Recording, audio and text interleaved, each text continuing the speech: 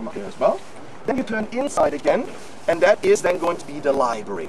One of my favorites. That's impossible. It's set up in a one-way system, and you will come out the very same way we are going to enter. Super easy. So first this part, outside. It's interesting. They replaced the Rococo kind of paintings and work with modern. There's a runner. I guess it's the church. That's a cathedral with a double-barred cross. There are tubes in here now. There is another modern depiction of a fountain. Maybe an angel hovering around the fountain, can't really tell. And there's a modern blind justice. Someone begging at her feet for mercy. And the time is 9:15, I think. Well, we are docked on our GLC Grand Circle Line trip in Vienna. We've just come back from a city bus tour. Folk and I are reminded of the 4 days we spent here many years ago walking museums and the beauty of Vienna, so we are now taking the walking tour because we're tired.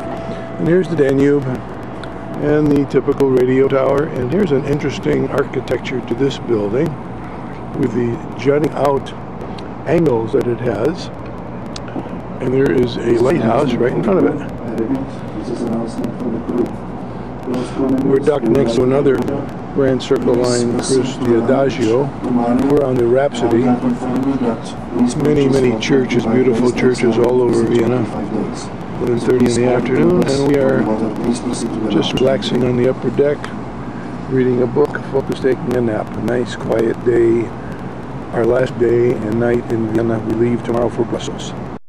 Well, we're starting our walking tour of Antwerp with our guide Britta, who is quite verbose and very German, as Volker says. Volker's right in there. I'm not even sure she has her microphone thing on yet today. But we have a beautiful day. It started out chilly in the 40s. It's probably up to the 50s, going to the 60s today.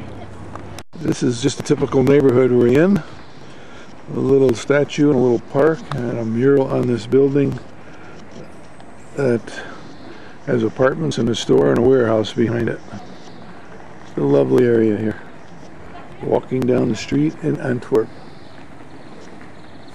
You ever seen one like this? Yeah, Europe. Here is a bicycle built especially for baby carrying. It's got a long wheelbase, a big space in front of the handlebars with this cover over it. We should bring it back to Jennifer.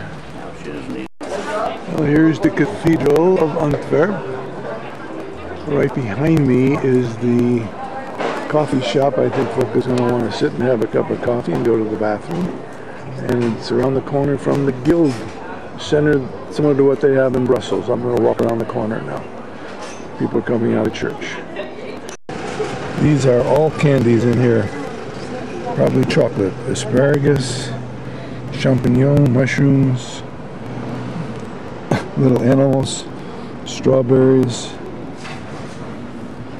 This is Brussels. And this is Belgium. Belgian chocolates everywhere. They love their chocolate. And this is the Guild Square.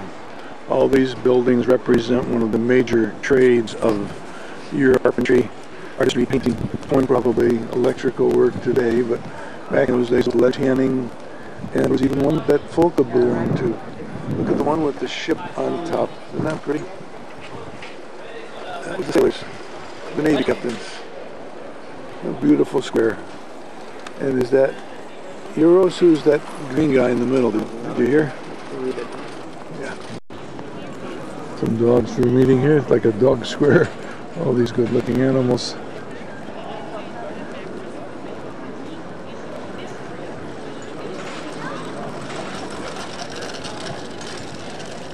Oh, I think it's mercury. Some seals on the bottom. I'm running out of battery again. We're in the main square here, and behind this building is the cathedral I was looking at before. The right-hand tower had not been repaired from World War II yet. Still bombed out. And this hat is in fact a hat from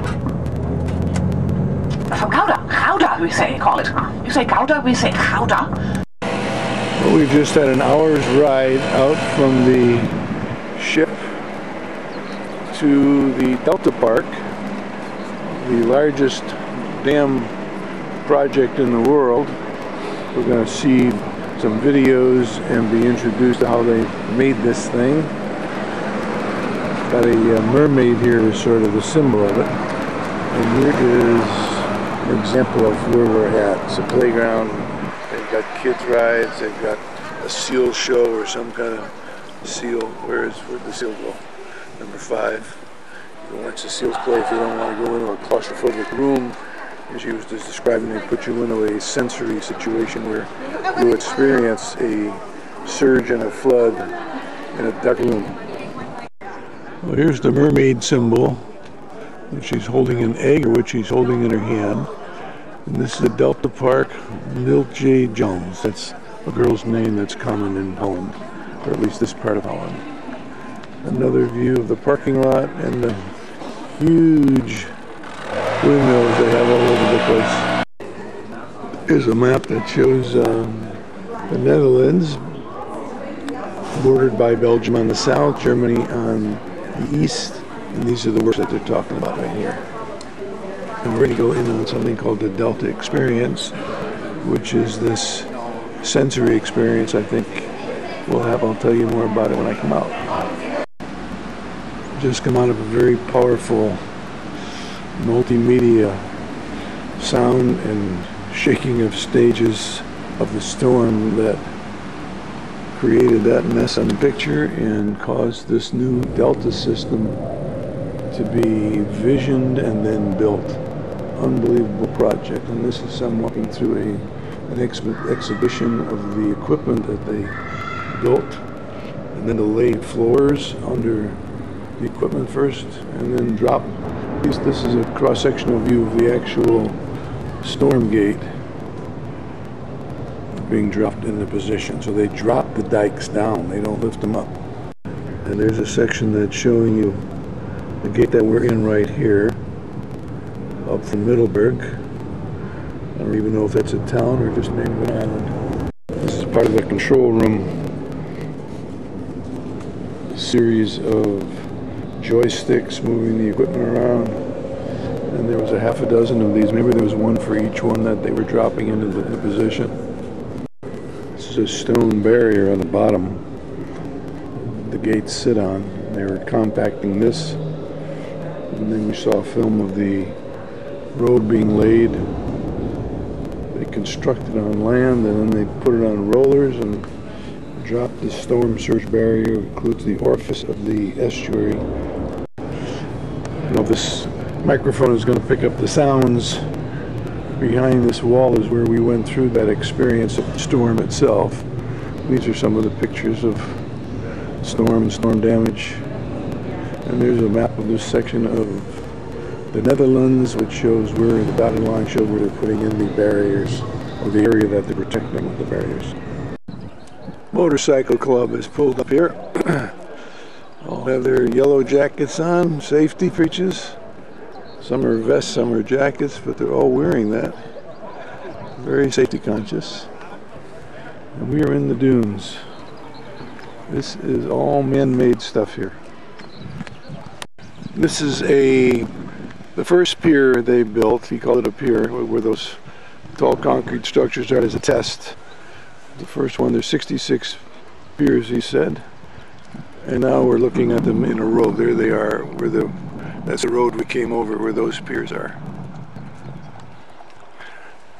We're actually below sea level here. 5 big surge barriers. This is one of the 5. Tide is coming in at about 9 knots. Tide rises 9 feet here, so it probably covers those rocks at the base.